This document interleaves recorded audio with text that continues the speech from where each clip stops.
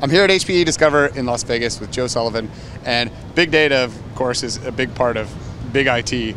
And what is HPE Storage bringing to the table these days with relation to big data?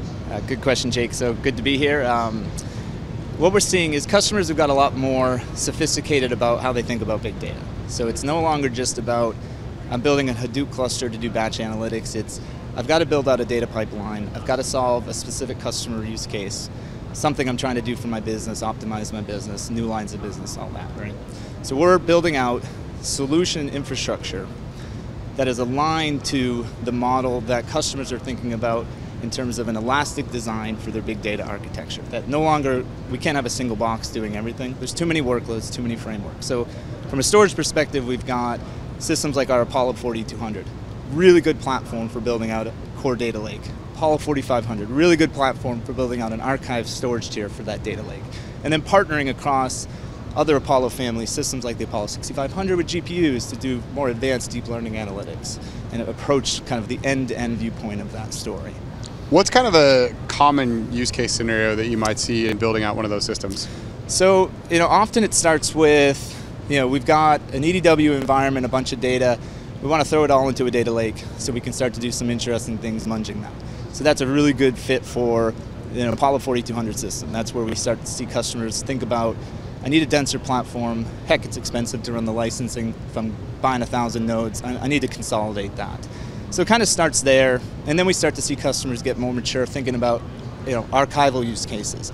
Then thinking about more advanced use cases. I want to do streaming analytics, real-time analytics. So how do I access the data from other systems in my environment? How do I build a high-speed fabric connecting my compute resources to those storage resources? So how do they do those things? They call us. We help them out. So we build solutions, reference architectures, cookbooks, documentation that helps guide the customers. We work closely with Pointnext to enable things like the GreenLake for Big Data service that allows customers to do that from an OpEx or consumption-based model. So we work closely with a lot of our large accounts, building tools, building documentation, collateral that helps that process. So how does like the Apollo system with a whole lot of drives in it mesh with, say, like the 3PAR offering and the Nimble offering or the other storage offerings? Sure, good question. So, traditional storage architectures, Nimble, 3PAR, have, they've got their place in the environment. From a big data perspective, it's really about that software-defined storage system. So it's HDFS or it's S3. It's about the ability to scale out large petabyte capacity environments.